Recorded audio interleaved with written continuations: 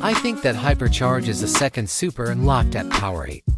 I originally thought it was a gadget as shown by Shelly and Colt's loading a specific amount of ammo. So it would be finite, but Bull and Rico's seem more like a passive effect. I think it will be unlocked at Power 8, because that is the highest power without any extra things it unlocks. How does it work?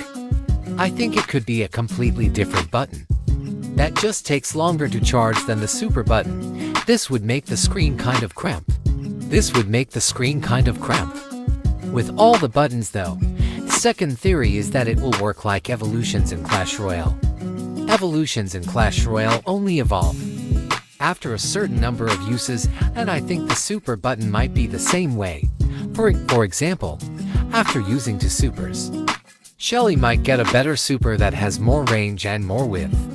Brawl Talk comes out on September 2nd, so we will have to wait until then to see.